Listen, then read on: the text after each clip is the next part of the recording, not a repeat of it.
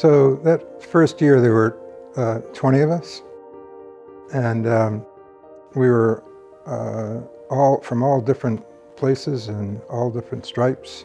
It was frankly a lot of curiosity about how this was going to work.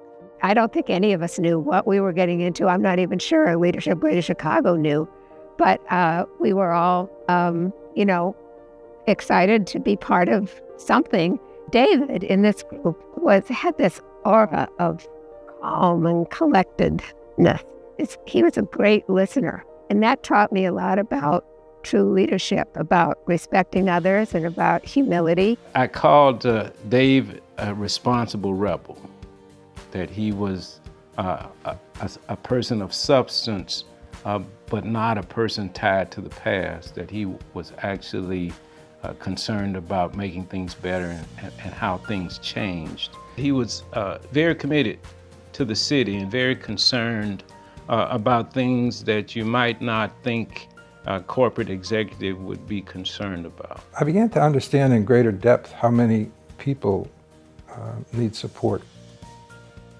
When you're a banker, you don't get your fingers dirty in the social service agencies. And when I got exposed to that, it became clear that we had a lot of work to do in this city for our citizens. And if I could figure out how to do it, it was like, wow, this is my reward. We're only going to solve our challenges and, in fact, take advantage of our opportunities when we understand how to do that collectively. We need to create an environment in which people respect each other. They don't have to agree, but in fact they can come together to try to find a solution that actually moves things forward. And to me, that's what LGC does. It creates that environment. David really plays such an important role on the board. He challenges us routinely to think differently.